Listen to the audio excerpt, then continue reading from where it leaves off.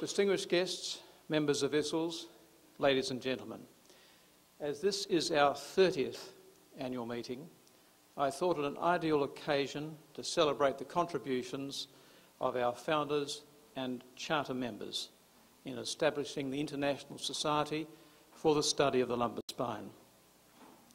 In this address, I intend to give an account of the forces leading to the formation of ISSLS in 1974 and to assess the impact of this on lumbar spine research. As the first meeting I attended was not until 1981, I've relied on others for information on the formative years. However, when putting events into perspective, it may well have been an advantage to look back without too much ownership of the past. I wish to acknowledge Bernie Finison's 1984 presidential address, which contained an account of the formation of ISSLS. I am most grateful to Walt Simmons for the use of his recorded interviews with key charter members, and also to Lee Wiltsey, Michael Sullivan and Ron Beetham, who shed new light by providing me with important documents and details of their involvement. Finally, I wish to thank the many other charter members and their wives who responded to my requests for information. From the information collated, it became clear that the catalyst for the formation of ISSLS was the coming together at meetings of surgeons from different parts of the world in the late 1960s and early 1970s. Whereas North American surgeons established the Scoliosis Research Society, founded in 1966 as the Scoliosis Club, and the Cervical Spine Research Society, founded in 1973, the formation of ISSLS was both international and multidisciplinary from the very beginning. In fact, the roots of our society can be traced to several individuals attending key meetings in Hong Kong, Australia, the United Kingdom, and North America. In 1968, following the second Western Pacific Orthopaedic Association meeting in Hong Kong, J.P. O'Brien organised a spinal symposium attended by approximately 75 registrants. The international faculty included Lee Wiltsey, who later became the first president of ISSLS, and Ed Simmons. During the preceding week in Hong Kong, Ron Beetham from Ballarat and Arthur Yao had assisted Alan Dwyer from Sydney with a demonstration of his novel technique of screw and cable fixation for the anterior correction of thoracolumbar scoliosis. These are the pre- and post-operative radiographs of that particular patient. During the symposium on the 6th post-operative day, this patient walked unassisted in front of the assembled audience. This created an extraordinary impression, as it was not unusual at that time for a patient to be kept in bed for several months following scoliosis surgery. Dwyer had received very little encouragement from his Sydney colleagues. However, he gained considerable support from Arthur Hodgson, then Professor of Orthopaedics in Hong Kong and an undisputed pioneer of anterior spinal surgery. Perhaps Hodgson was thinking of Dwyer's predicament when he wrote an editorial for the Journal of the Western Pacific Orthopaedic Association in 1968. In the editorial that preceded the papers presented at the Hong Kong Spinal Symposium, Hodgson stated, "Anterior spinal surgery is a subject of controversy. Most of the resistance to this approach to the spine comes from the individual who has not used it or who knows little about it and rejects it either because he's too old or too lazy to learn about it." At the conclusion of the Hong Kong meeting, there was discussion about having a further spinal symposium in conjunction with the combined meeting of the orthopaedic associations of the English-speaking world due to be held in Sydney in 1970. The 1970 Spinal Symposium was held in Ballarat, Australia, chaired by Ron Beetham. Harry Farfan from Montreal, who later became the founding chairman of ISSLS, was one of the 35 registrants. The program included a prominent international surgical faculty. From the USA, there were L. Wiltsey and P.H. Harmon, who was absent for the photo. Canada was represented by E.H. Simmons and W.H. Farney. South Africa by G.F. Domacy and T.B. Enslin. Japan by N. Nakano. Hong Kong by J.P. O'Brien, and Australia by A.F. Dwyer and H.V. Kroc, also absent for the photograph.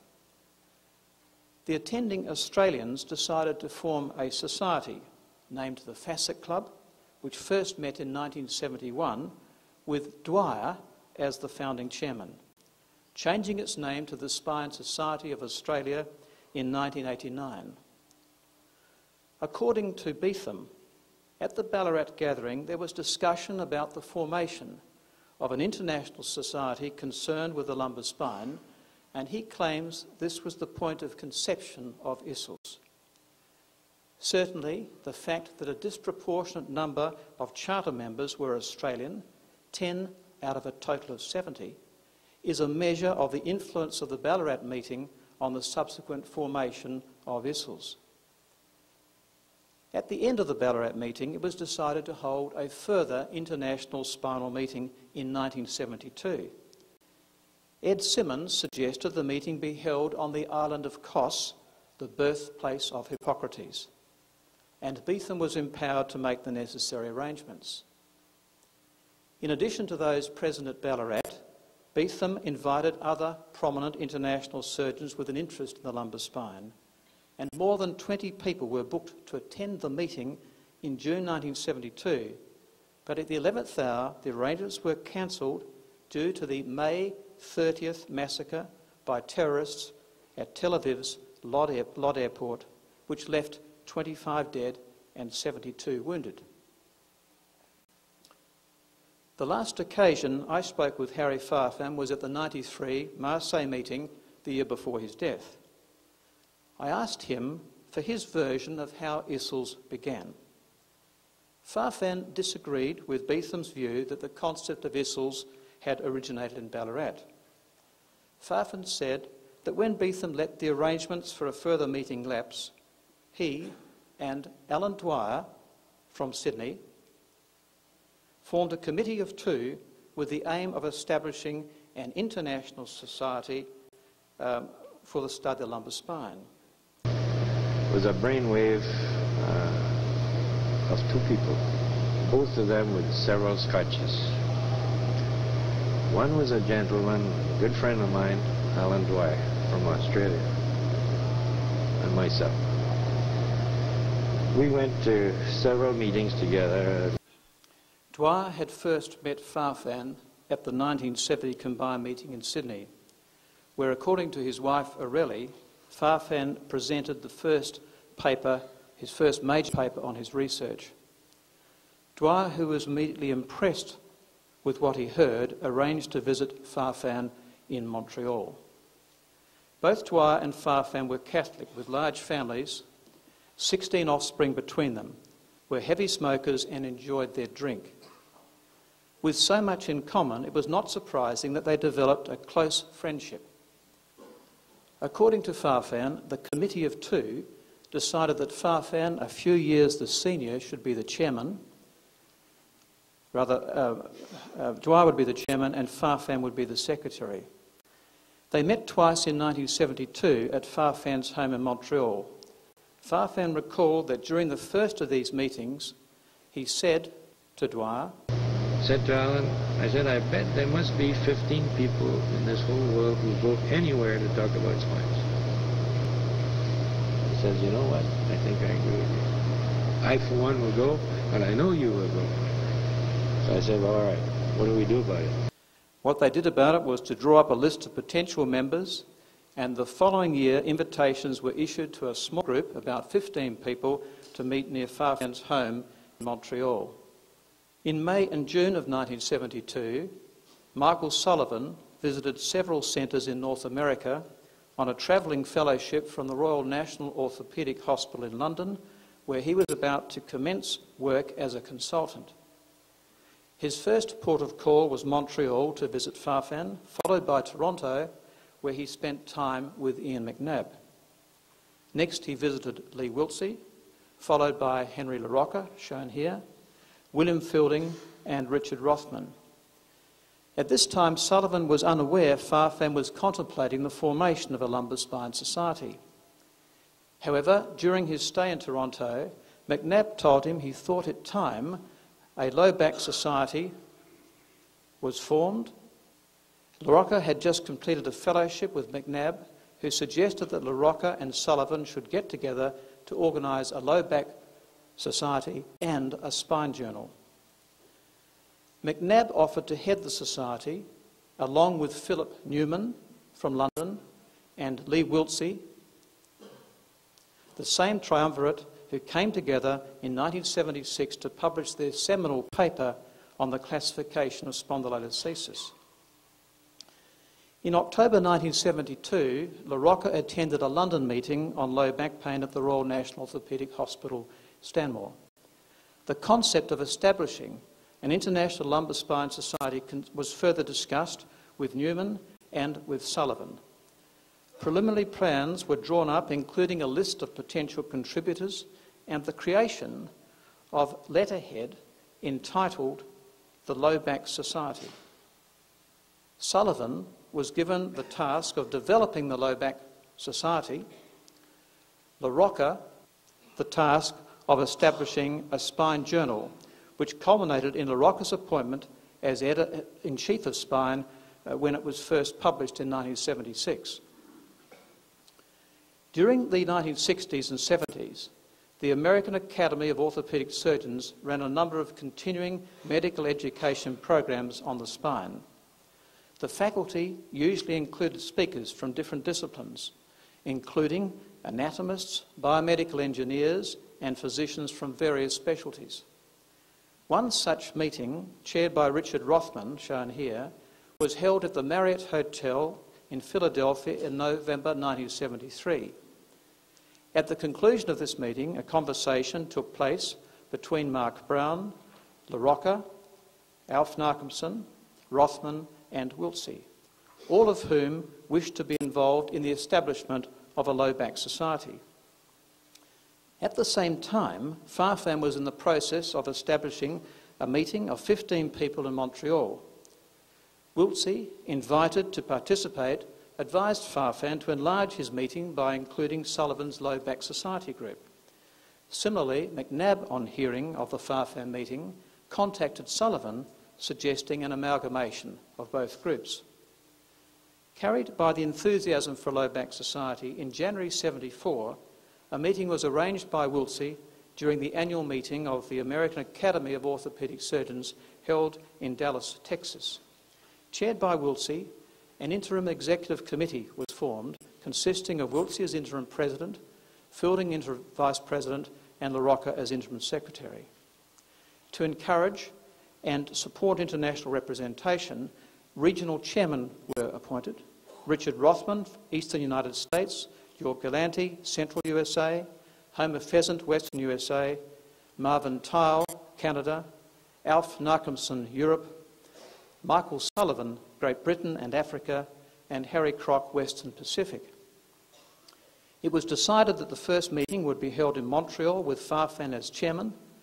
Due to increasing interest in the society, Farfan made a reservation of the Longueuil Hotel, the Holiday Inn, for an estimated 70 participants, well short of the 135 that finally attended. Over the next few months, Harry Farfan and Lee Wiltsey communicated regularly to organise the Montreal meeting. A variety of possible names for the society were considered before settling on Farfan's and probably Dwyer's preferred title, the International Society for the Study of the Lumbar Spine. The proposed title was subsequently endorsed at the first executive meeting and later ratified at the general session. 3 specific guidelines were embraced when formulating the type of society to be established. The first was that members should be involved in some research aspect of the lumbar spine rather than being totally consumed with clinical work. Secondly, individuals from the basic sciences, engineering and various medical specialties should be encouraged to participate in the society as active members with full rights. There would be no associate members or second-class citizens. Thirdly, it was considered important that members demonstrate an ongoing and continued special interest in the lumbar spine. These principles were subsequently included in the bylaws drawn up in 1974 under the chairmanship of Homer Pheasant, encapsulating the spirit of our society. By all accounts, the inaugural meeting of 135 registrants held from the 19th to 22nd of June 1974 was a great success. So at the meeting in Montreal, we had a great turnout. I picked, because I was lazy, I picked the nearest hotel to my own house. And I could walk to the hotel. It was very small. And the situation was, as far as an international meeting, was a little primitive. But everybody seemed to have a good time. Certainly the scientific program included papers from a number of world authorities on the lumbar spine. George Domacy from South Africa presented his research on the circulation of the spinal cord involving 7 years of painstaking study. It was Domacy's devastating experience of paraplegia complicating instrumented correction of scoliosis in a young girl that was the stimulus for his seminal research. Philip Newman from England discussed his work on degenerative spondylolisthesis, and Henk Verbeest of the Netherlands, considered the father of spinal stenosis, presented his study on this subject. Alf Nachemson presented the results of his group's dyspressure studies, and Lee Wiltsey discussed the value of preoperative psychological screening. There was one particularly sad note to the meeting.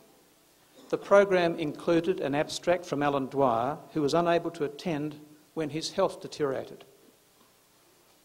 He required an esophagectomy for advanced carcinoma, the procedure being carried out 1 month before the Montreal meeting. Dr. N. Newton, a long-time friend of Dwyer and a surgeon of exceptional skill, performed the operation.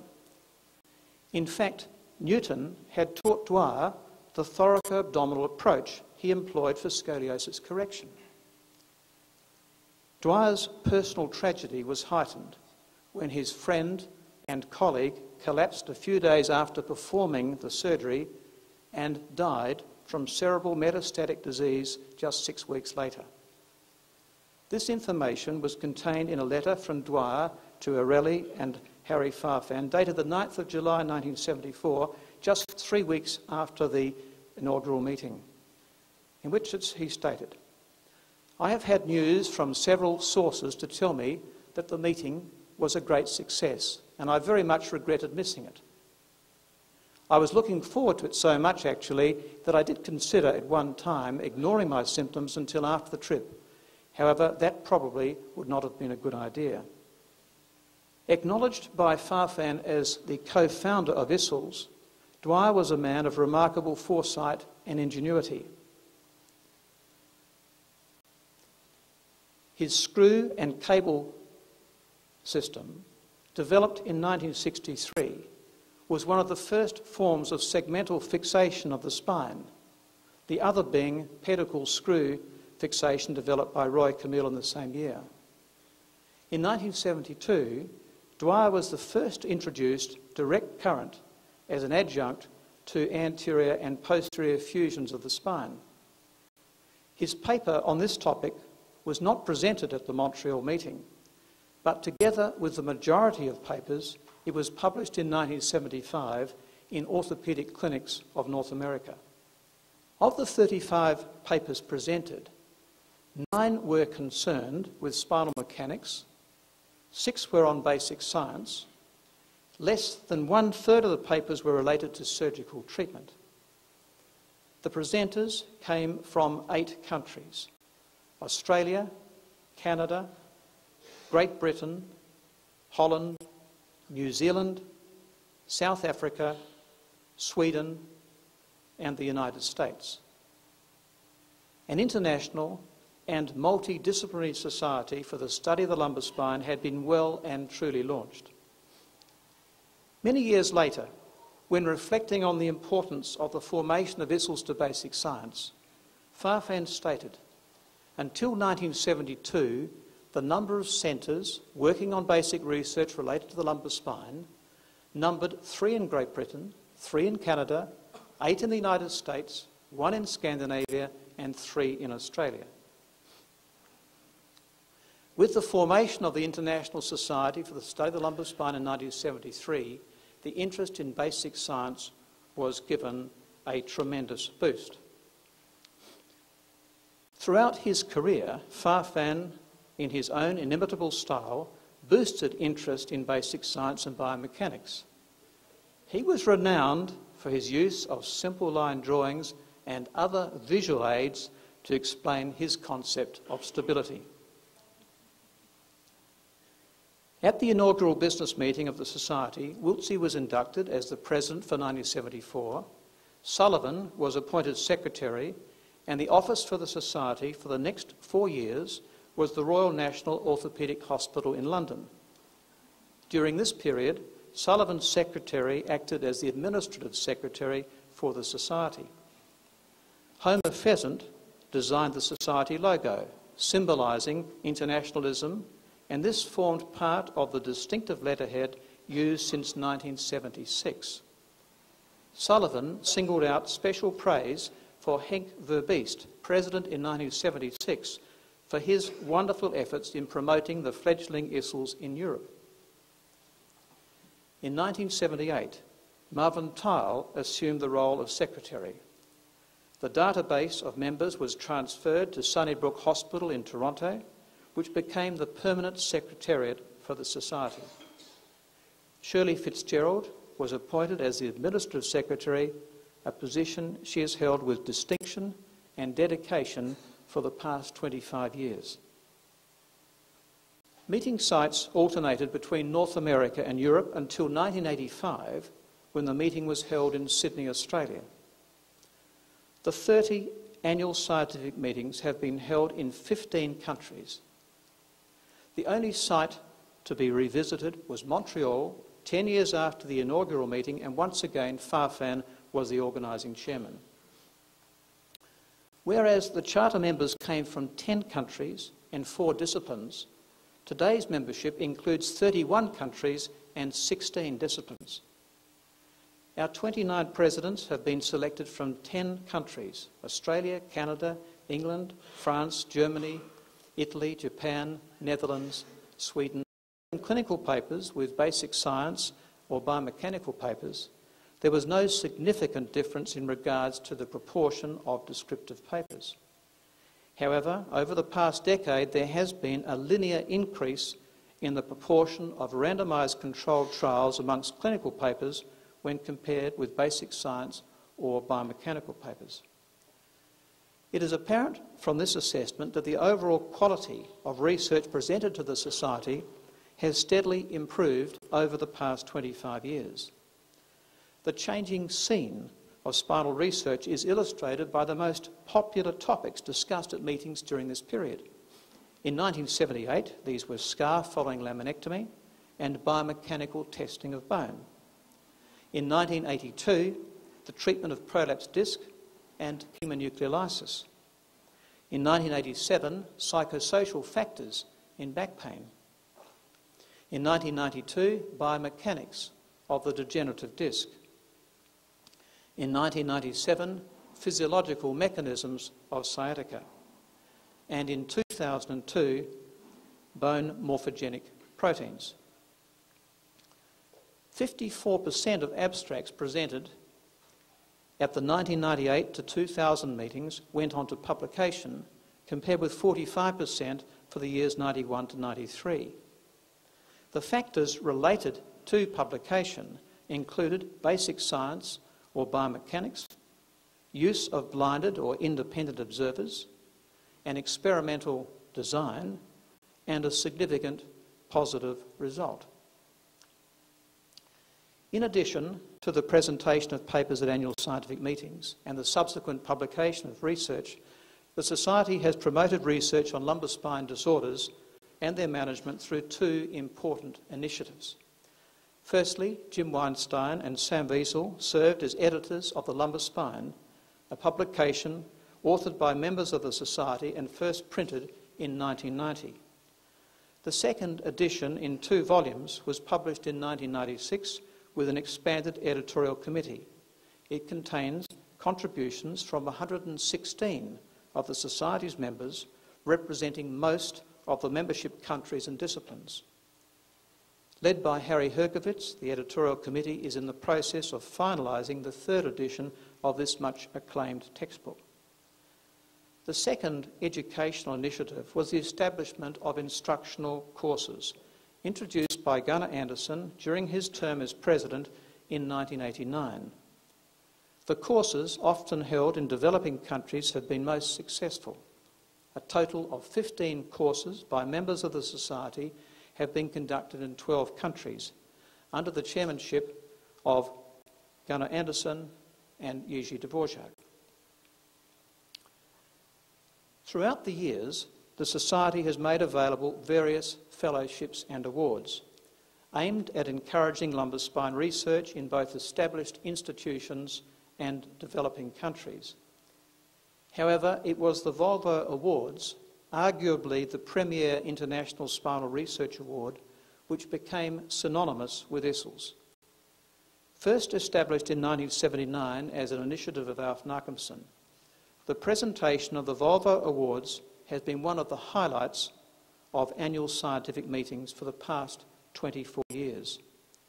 Unquestionably, the Volvo Award competition, run by a committee chaired by Nachemson, has been a major catalyst for lumbar spine research internationally, both within and outside of the Society. With the closure of the Volvo Award comes the birth of the ISSLS Prize, to be presented for the first time tomorrow. The name symbolising the confidence, maturity and international standing of the Society. I now wish to turn my attention to the relationship between 2 icons of our Society. In 1977, whilst working as a clinical fellow in Toronto, I was encouraged by Ian McNabb to visit Harry Farfan in Montreal. During my stay, Farfan asked who had suggested I visit him and expressed surprise at my reply, stating I was the first person McNabb had sent. It was apparent that they did not always see eye to eye. Many years later, at the Marseille meeting, when I was discussing the formation of ISSLS with Farfan, he expressed the disappointment he had felt at McNabb not attending the inaugural meeting and resigning his membership 3 years later. It appeared that he had taken this as a personal affront. However, I think it most likely that McNabb's lack of involvement this time was due, as we heard from my presidential guest speaker, to intense personal pressures, having been recently subjected to a devastating family tragedy. His widely read book entitled Backache, that was first published in 1977, was dedicated to Gillian, his beloved daughter who drowned in an accident in May 1973, the year preceding the inaugural meeting. It is apparent from Sullivan's account that McNabb was in fact extremely supportive of the formation of ISSLS. He had encouraged the intended Low Back Society group to join forces with Farfan's group. Moreover, he was instrumental in LaRocca's creation of the journal Spine. This team of McNabb and LaRocca, which ceased to exist when both passed away in 1992, is remembered by the attachment of their names to the ISSLS Travelling Fellowship. Furthermore, McNabb's overall contribution to the lumbar spine was recognised in 1979 when he was made an honorary member of the Society, the only clinician or researcher in the history of ISSLS to be awarded this distinction. Following his death in 1994, Harry Farfan and his pivotal role as founding chairman are remembered warmly at each annual scientific meeting with the linking of his name to the presidential guest lecture. He is seen in this photo doing what he enjoyed so much, having a conversation with one of his long-time ISSLS friends, Jean Cauchois from Paris, their conversation no doubt being conducted in French. Ladies and gentlemen, the International Society for the Study of the Lumbar Spine was established in 1974 by a group of clinicians, scientists and engineers with a collective vision for the future to encourage lumbar spine research through international and interdisciplinary collaboration. The Society's record of achievement during the past 30 years is testament to the fact that our founders and charter members have left a wonderful legacy of which all of us should be very grateful. Finally, I wish to sincerely thank the members of ISSLS for granting me the great privilege of serving as president for the past year. To follow in the footsteps of my predecessors was the highest possible accolade of my professional career and something of which I'm unashamedly proud. Thank you very much.